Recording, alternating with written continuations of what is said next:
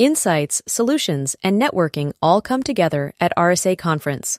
Join a global cybersecurity community at rsaconference.com/ITSP Mag 24. And hello, everybody. You're very welcome to an on-location Chats on the Road to RSA Conference with Sean and Marco. Those of you watching will realize Marco's not here. He's like, you know what? This is technical SANS stuff. You go have fun. And I said, yes, I'm going to go have some fun with my friends from SANS who do a keynote at RSA Conference every year. And I think this is the third or fourth chat we've had where we get to talk about your panel and the things you get to talk about, even if we don't get to talk about them. Wait, what am I saying? And first and foremost, though, it's great to see you all. And I'm really looking forward to catching you all in person in San Francisco as well. So it's good to have you all back on. Well, thank you, Sean. We're glad to be here. Very excited about upcoming RSA conference. And it's always nice to do a little sneak preview with ITSP Magazine. Love it. Love it. So we have Heather, Johannes, and Ed joining from SANS. And I'm going to give them each a moment to kind of share who they are and what they're up to. And then we'll get into the keynote panel. So Heather, I'll start with you. Okay. I am Heather Mahalik Barnhart. I am D4 curriculum lead at SANS and faculty fellow instructor, course author. So very, very busy in SANS. And I'm also a senior director of community engagement at Celebrate. So all day, every day, chasing mobile threats, dealing with different intelligence and figuring out all the scary things that are on all the devices all the time. So if you think about it, and I say this every year, we're so tied to these things. And the more and more we rely upon them, the bigger the threats become. So that's where I am living every day. Nice one. Nice one. It's good to have you on again. Johannes. Yeah, my name is Johannes Ullrich. I'm the Dean of Research for the SANS Technology Institute College, and also a course author and SANS fellow. One of the courses I'm co-authoring is Web Application Security. So not to give too much away, but there may be something related to that in my panel contribution here. And yeah, like I would say, everything is a web application in some way. So that's what I have here. Yeah, and I've often looked at even some of the client apps are web apps. Yeah, that look like clients. It's really really Heather's cool. Mobile apps usually are connecting to some kind of API. Yeah, exactly. Yep. That's right. Yeah, they all look the same now these days. Ed. Sure. So I'm Ed Skoudis. I'm the president of the SANS Technology Institute College. I will be the moderator of the panel, and I guess I'm the chief herder of the cats. We've been doing this panel on the keynote stage for 9 years or so. Maybe it's 10, maybe it's 8, something like that. And then we've actually been doing the panel at RSA Conference for maybe 17 or 18 years. But then we just they gave us bigger and bigger stages to do it on. In addition to working at the SANS College, I am also a SANS Fellow. I help, bring on board new instructors and coach them. In addition to that, I have a consulting firm I call CounterHack. We're 22 people that does primarily offensive stuff, penetration testing, and so forth. I also am on the board of directors for the local bank, and I'm on the board of a charity and another college, and things are good. Just really loving this kind of work. Nice. And people may not recognize you without the hat. Without a headpiece. Actually, I did receive a gift just last weekend of this hat. Ooh. Oh, wow. Try that on. Look at that. How cool is that? Yeah, you should wear that on stage. I was thinking about it, but it's a brand new hat, a little fancy there, but it keeps the sun off. It's very Josh Wright. It is, isn't it? Yeah. Right? Yep. Normally I do a fedora. He usually uses one of these driver's caps. So, but it was that Irish, English, Scottish. Yeah. Heard something like that. Custom made. Nice one. Nice one. Well, fantastic. Well, it's good to have you all on, as I mentioned. And I think where I want to start, I'm sure most folks know, but the whole point of the RSA coverage, RSA conference coverage, is to open up the world of cybersecurity to those who may not already be familiar with it. So clearly my audience, CISOs and security leaders and practitioners, know who SANS are. But folks outside of that group attending RSA conference for the first time may not know. So who wants to give us kind of an overview of that? Ed, go for it. Sure. So SANS Technology Institute the SANS Institute is celebrating its 35th anniversary this year. So it's kind of a big deal. 35 years in information security or cybersecurity. SANS is a training institute that trains tens of thousands of people per year. We also have many materials and resources that people rely on through the industry, like our great posters. We have various distributions for doing analysis of things, such as digital forensics or reverse engineering malware. You'll notice in Johannes's background, SANS also has the Internet Storm Center that Johannes runs, which is sort of like an early warning indicator for major events on the internet, as well as a diary for things that are happening in the lives of incident handlers.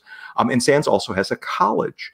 A lot of people don't realize that. Johannes and I are very heavily involved with the college.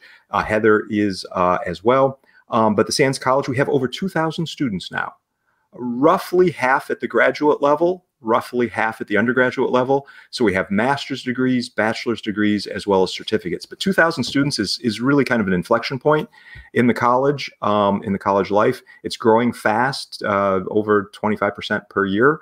And one of my favorite parts of my job is working with the SANS college students.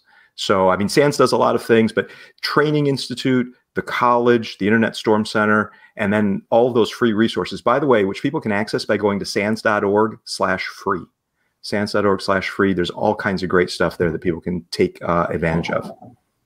Lots of free tools too. Yeah. I love it. I'm trying to remember back, I think it was late 90s. We had a bunch of SANS posters hanging around the Those posters great. It's all pretty much wallpaper. Yeah. Right? Yeah.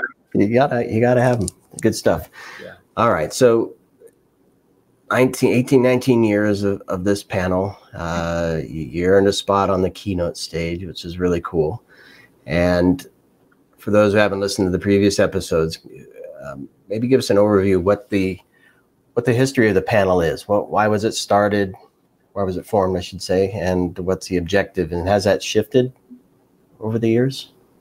Johannes, you want to take that? You've been doing this forever with me. Yeah, and I think it's still sort of true to its origin. It's supposed to provide focus on what really the top threats are. It's also supposed to be forward-looking. So it's not necessarily just telling you about, the same thing that everybody keeps telling you based on what happened last year, but really to project a little bit ahead of the curve. And I have to say, if you sort of look back of some of the topics that we have covered in the last few years, some of them have become current today or a couple of years after we had it. Like, I think it was 2 or 3 years, talked about some of the uses of AI in some of malware analysis and such. So that's hot topic right now again. And that's really what the panel is supposed to provide. It's that momentum, that energy for you to then go out and look for these new and upcoming things yourself and inform yourself about it. Yeah. You know what Katie said last year that I really liked? We call it like what do we call it? The deadliest threats, the 5 deadliest threats, or know about. It's like the scariest threats. Yeah. But we also teach the best ways to mitigate those things. Yeah. So even though it sounds like it's almost a doomsday, it always ends in a positive manner on ways to think differently and mitigate and protect yourself and protect your organizations. So we could always, it wouldn't be as eerie though, learn how to protect yourself from the 5 threats. But we do, that's something we always end with. That's a key thing. We're not going to throw a threat out there and tell everyone to run. We want people to face technology. So that's a huge part. That's really well said. And it's all practical. It's like, okay, what can they do with this? And, the structure of the panel, I think, is kind of interesting. It makes it pretty intense for the presenters, just the way that it's laid out. Heather, did you want to kind of describe that? I think people find that interesting if they haven't heard it. It's the strangest type of talk I've ever done in my life. It is the most pressure. And I would say the first minute is the most pressure. And then you're like, okay, all is calmed down. So we usually have, depending on how many people, 6 to 8 minutes to state our threat. So we need to tell you what the threat is, why you should be concerned, why we care about it, and how to mitigate it in that short period of time. And we're all competitive professionals. So we try to stay true to our time. It's like a who nailed it the most. But it's interesting because you're in front of all those people and you really have to deliver in a short period of time. Yeah. So it's I moderate, then each of our 4 presenters presents for 6 minutes, and then it's all Q&A. And I remember the first time we were on the big stage, I mean, there's like 8,000 people in the room and another 20,000 on the stream.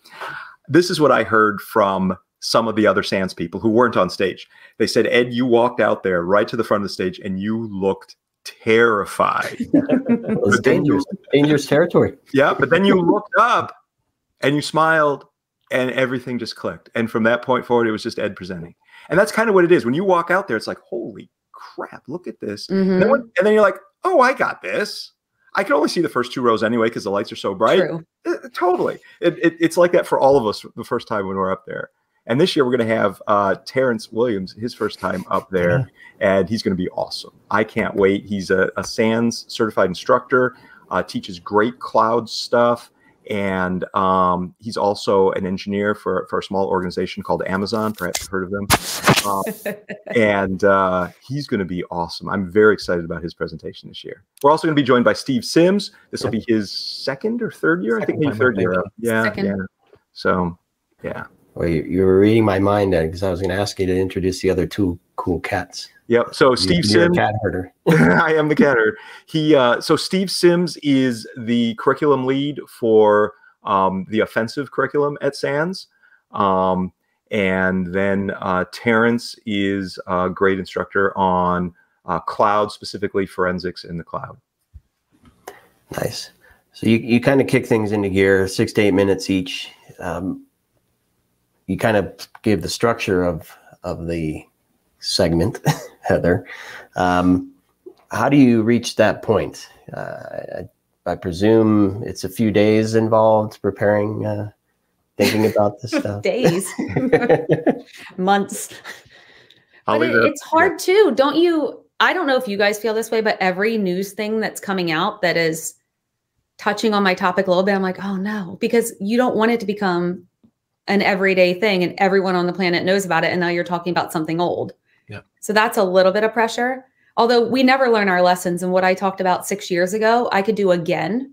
And so we didn't learn. So here we go again. Let's talk about it again. That would be too depressing. But no, it starts like 6 months before the panel. And I think it ends as we walk up on the stage. Yeah. The last little polish, the last little sentence that you may want to add or remove from the presentation. It's by far the presentation I probably prepare and rehearse the most for among all the presentations, because it's so short. There's this famous saying, like, if I would have had more time to prepare, it would have been a shorter presentation. Yeah. And that's so true for this presentation because of the impact it also has. Yeah. I mean, it's fun to do, though, I think. I mean, look, the 6 months preparation time, that's not super fun. But the whole process, especially when you get to the end, it's kind of fun. It's neat to have this opportunity to share with so many people what we're seeing at SANS. And I think another thing worth pointing out is while we have our 4 panelists, it is not merely their thoughts on what we should be talking about. I mean, that's a big part of it. I mean, Heather is dealing day in and day out with threats in the environment that she's seeing in her Celebrite work, seeing as a curriculum lead and fellow at SANS. Johannes, running the Internet Storm Center, he sees a whole bunch of stuff. We get great input from Steve Sims and Terrence Williams and so forth. But also we're hearing from other SANS instructors, other curricula within SANS. We're hearing from SANS leadership. We're hearing from our students. I mean, all that stuff gets folded in, and we struggle and wrestle with topics for that full 6 months. I think here we are 2 weeks from the big event, and And I think we've got our topics down, and we've got some initial drafts of all of the presentations. Still a little bit of iteration to be done on that. But from here on in, this is when the process gets fun, to bring it to a conclusion. And to me, you nailed it, Heather. The conclusion is, now what? Right? Yeah. How do we mitigate this? So describe to me what you present, because I mean, the what you do could be extremely broad, right? It could be down to a control at the edge. It could be a configuration at the network layer. It could be put these protections in place. It could be you have to build your product differently. It could be run your program and your operations differently, staff your SOC differently. I'm just naming a bunch of things. Is it all of that, or what do you kind of provide? It is. It's a little bit of all of the things, even things you can do as everyday people to be a little bit more secure. And something that I think that's really interesting that we never intend to do, and Johannes, I don't know if you realize this, but we always end up doing it, is somehow our threats kind of like intertwine with one another, even though they're completely different. There's something when we are listening to each other live on the stage, and I'll say, you know what Johannes just said actually applies.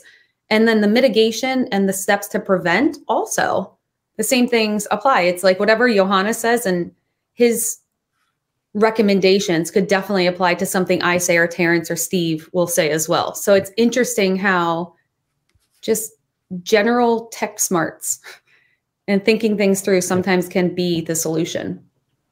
Like most mitigations sort of have two different components. There's sort of the technical thing. You have to change this line of code. But then there is also I call it the layer 8 part, the management part. How the human actually does that, and how do you convince them to do it? How do you present the threat and all some of the weaknesses without sort of calling someone's baby ugly and having them sort of automatically against whatever you're proposing to fix that problem. So I think that's sort of where the panel really lives off. And that's sort of what Heather describes. Some of us sort of look some of us more at the human side, some of us more at the technical side of the problem, but really both have to come together. Yeah. I mean, I love this panel so much. Just listening to Heather and Johannes talk now, it's like, I want to hear what they have to say. I know that they are fighting the battles. They're seeing this stuff that's happening right now and kind of getting a glimpse of what happens next. So these are the people that I turn to, and I think a lot of us turn to say what's coming next. Where should my attention be? There's so many different things happening in this industry. Cloud, AI, the evolving attack surface and attack methodologies. It's like, what do I need to worry about next? And how can I be practical on that? And when Johannes and Heather and Steve and Terrence start talking, that's where the magic happens. And I'm a nerd for risk, because you don't just jump to mitigating compensating controls, right? You have to understand, how does this risk impact me now? And you're looking into the future. So how does it impact me in the future? And how do we fold that into all the other stuff that I have to worry about? Do you touch on any of that in terms of how organizations or individuals as well should look at this from a risk perspective?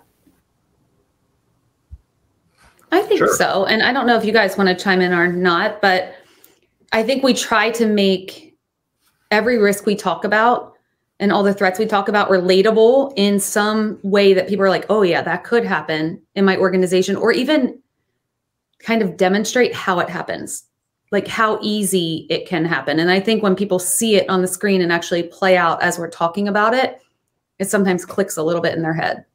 I think you're right. Yeah. And also the different levels at which these risks manifest themselves. The neat thing about this panel is it deals with some risks that are society-wide, right? It also deals with some risks that are enterprise-centric. And then it deals with some risks that are personal.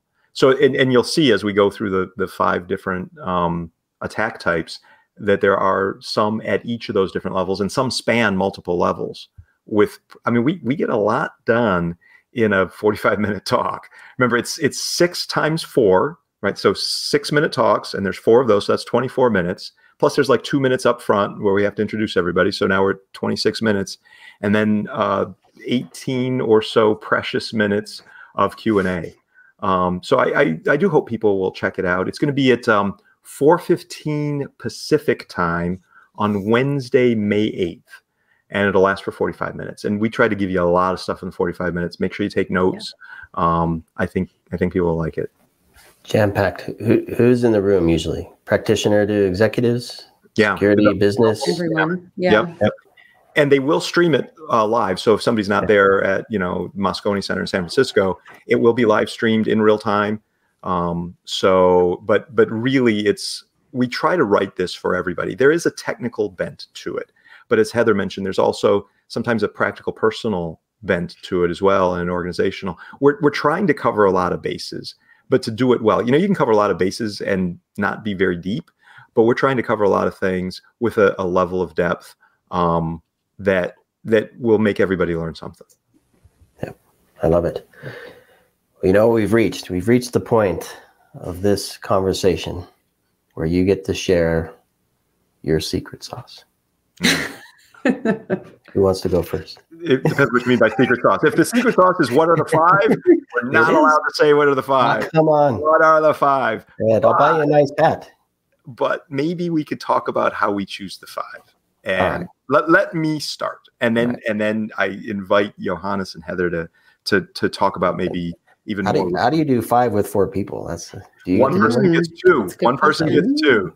And this year, Johannes Ullrich will be doing 2 topics. So that's one thing right out of the gate. The real secret sauce of this panel that's, we're 18 years in and 8 or 9 years on the big stage. It's the people behind the panel. It's these panelists. It's Heather, it's Johannes, it's Steve, it's Terrence. You start out with really great people who have their finger on the pulse of the industry and say, what are you thinking about? What is worrying you? What are you dealing with today? That's the start. And then we pull them together on conference call after conference call every 3 or 4 weeks for 6 months. And what happens there? Johannes, Heather, you want to add the next level down? Yeah, and I think the people behind the panel and then the people behind the people on the panel, all of us are teaching all these classes, like Ed mentioned, 10,000 students. Now, none of us is teaching 10,000 students, but we teach a lot. And teaching is always that two-way street. While you're talking to your students, you learn about their problems. And you start seeing patterns. For me, also, with Storm Center, seeing all the data we are collecting and seeing the questions that come in about the data. What are people looking for?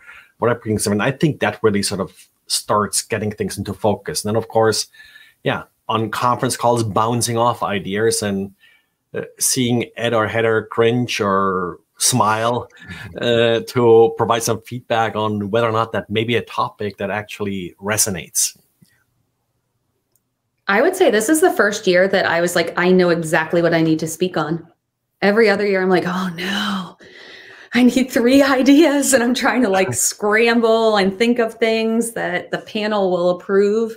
Yeah. But this year, I don't know. I shouldn't say I got lucky, but one was glaring that people are struggling with. And I try to focus on what are people truly calling me for help. I have this thing and I don't know what to do. How did this happen? What can we do now? Yeah. So that's where I try to channel. And it's tough though. I think it was 4 months ago, Heather said, I want this topic. I think this is important. And, we said, really, why, how are you going to address it? This and that. It went up to SANS senior management and they're asking a bunch of questions about it. So it really is this refining process. And, Heather's going to make an amazing presentation about this topic. Whatever this topic is, we're not allowed to say. What is it? Nice try. It's a great topic. It's an intense topic, I'll tell you that. But some of these things, well, we can't say the specific topics because we're not allowed to.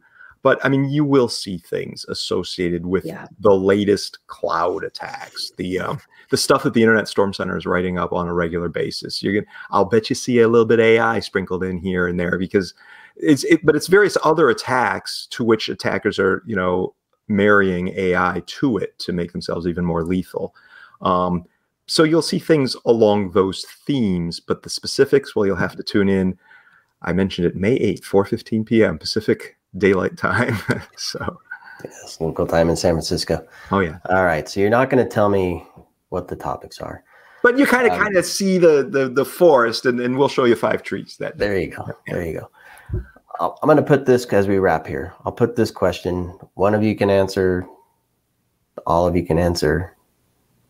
Hopefully at least one of you answer. Somebody enjoying the presentations and the Q&A that follows, how can they leverage what they hear from you to redefine cybersecurity?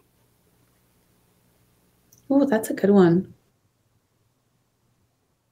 Maybe, so we do, and this is a little bit of a giveaway, but if they've watched previous ones, Ed, it's not too bad of a giveaway. But at the end, Alan used to ask us, and Ed continued the tradition on what's a key thing that everyone should take away and something to learn and implement immediately. So I would say we immediately give those items right away. But even the people that approach you after, I know on LinkedIn and all social media and through email, people reach out all the time saying, thank you, I have now fixed this thing, or even ask you for follow-up keynotes or talks or recommendations. I know after my one last year, I ended up doing all kinds of tip sheets for parents and securing generations. And because I talked about phishing my son, but people were like, what about our parents? I was like, oh, I actually didn't think about my dad. It's actually a really good point. He's a really easy target. So I think follow-up questions and asking us for more is always a good idea. And I think any of us would definitely be open to it.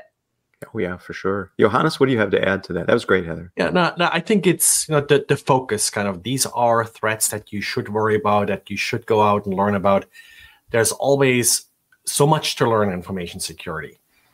And you have to zoom in on the threats that matter. And I hope that at least some of the threats that we'll talk about will be threats that matter to you, and you getting proactive and learning about these threats before they become a huge issue to you will hopefully help you. Yeah. And I'd mentioned earlier, people taking some notes on this. In addition, we do a little write-up that we share with the press so that they can do their write-ups on the things, hoping to minimize misinterpretation of what we say. Because it's, it's natural, people hear things and they interpret it different ways. But we do a paragraph or 2 on each of the 5 topics that we share with the press, and then they can use that however they want, adapt it into their work. So even if you don't take good notes, you'll probably see some pretty good press write-ups. And by good, I mean they're accurate to what our intentions were. We don't tell them what to write, but we say, hey, here's the detailed topic and the areas of concern in it. And then they write their own materials from it, but we provide that to them. And then, as Heather said, the follow-up afterwards, we welcome that. That's fantastic. Well, I love this group. Well, thank you. I love the other 2 cats, cool cats. This keynote is fantastic. I appreciate you all joining me every year to kind of give a preview, even if you won't spill the tea. I appreciate that. And just to kind of wrap what you all just described, and I appreciate you responding to that question. So it's about engagement, continued conversation, the community where possible, taking action, right? Leveraging what you hear and see and have conversations around and putting it to practice. And no surprise, with instructors and teachers, continued learning, right? I think that's the most thing. Don't sit stagnant. Take action and engage with others like this. So I want to thank you all for joining me today. I look forward to seeing you in San Francisco and catching the keynote. As Ed said, May 8th, 4:15 p.m. local time there. And hopefully everybody fills the room, fills the stream with goodness. Thank you, Sean. Thank you so much. Thank you for having us. We appreciate it. Absolutely. Right. And everybody watching, listening, thanks for joining us on our chats on the road to RSA Conference. And please stay tuned. I think as many conversations we've produced thus far, we have as many coming in the next 2 weeks. So lots of great conversations with keynotes, amazing people like this. And I appreciate you all for staying tuned. And we'll see you all in San Francisco. Insights, solutions, and networking all come together at RSA Conference. Join a global cybersecurity community at rsaconference.com/ITSP Mag 24.